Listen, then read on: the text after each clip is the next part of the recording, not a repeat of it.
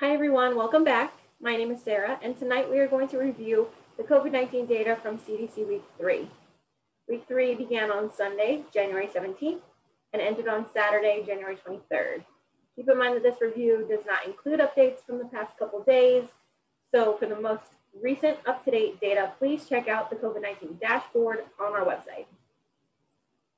We had an overall weekly case count of 801 confirmed and probable cases during week 3, and our cumulative total, dating all the way back to March of last year, when we first started reporting COVID cases, has now reached 20,034 cases.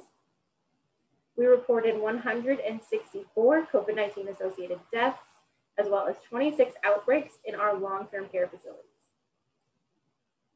Beginning with figure 1, you'll see the number of confirmed and probable cases by week.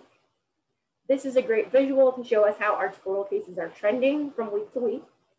The past 2 weeks, we've had a decrease in weekly cases. During week 2, we had 848 cases, and last week, during week 3, we had 801 cases. We use this weekly case number to calculate our new cases per 100,000 per week, which is one of the main White House indicators on our color chart. During week 3, our new cases per 100,000 per week was around 356, which is categorized as red on the color chart. It still indicates we are experiencing uncontrolled spread in the community, but we're certainly moving in the right direction as we're no longer in that most severe dark red category. Next, let's look at the breakdown of the daily case numbers and that 7-day rolling average of cases. We are trending back down after that small spike from the holidays. At the end of last week, our 7-day rolling average was around 115 cases per day. We use this number to calculate the 7-day rolling average of cases per day per 100,000 residents. This is one of our main indicators on the color chart. We are still in the red status for this category. Our rolling average of cases per day needs to be somewhere around 55 to 56 cases in order to get us back down into that orange category. In figure 4, our cases are divided up by age group.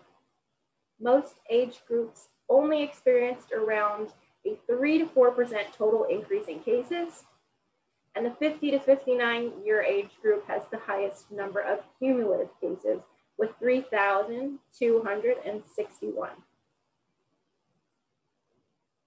As I stated earlier, we are reporting 164 deaths in the community. Our cumulative fatality rate in Jefferson County is now 0.82%. We are seeing the majority of deaths occur in the 60 and higher age groups. There are currently 10 deaths in the community ages 59 and younger.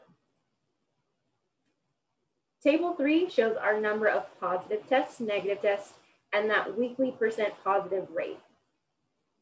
During week 3, we had 591 confirmed PCR positive tests, making that percent positive rate 19.3%.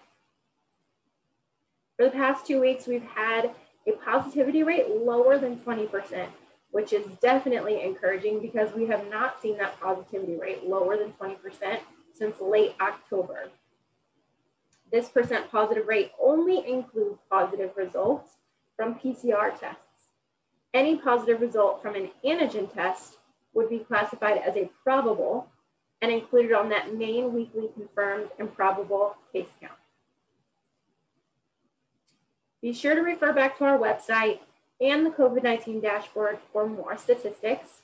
We also have information about this year's flu cases for those who are interested. To give a quick overall summary, we are seeing very low levels of flu so far this year. Usually the flu cases tend to pick up right around now, but we're not necessarily seeing them pick up quite yet.